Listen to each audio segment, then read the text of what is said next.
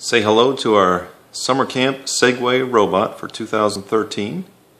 We have a high-technic gyro sensor attached to a standard Mindstorm's NXT brain. Using an educational kit, this takes about 20 to 30 minutes to put together. Using instructions from the website. And once you have it all put together and download the proper high-technic blocks, you can run some sample code. This one's the avoidance program. After some software setup, and you can see how it goes. Program's running right now. It's supposed to run forward until it sees an obstacle and go backwards and turn.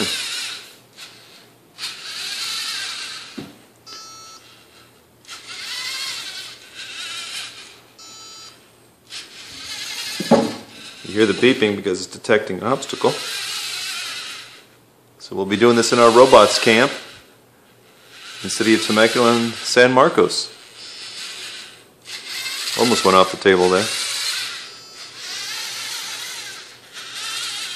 Starting in June. How cool is that? Go robots.